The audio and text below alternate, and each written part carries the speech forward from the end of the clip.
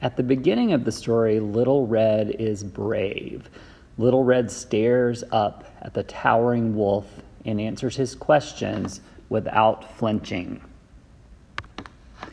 When Little Red gets to Grandma's house, she is sneaky. She checks the house before going in and makes a plan ahead of time without the wolf knowing. Once Little Red goes inside, she is smart. She rolls her eyes as she answers all the wolf's questions, leading him right into her plan. And at the very end of the story, Little Red is bold.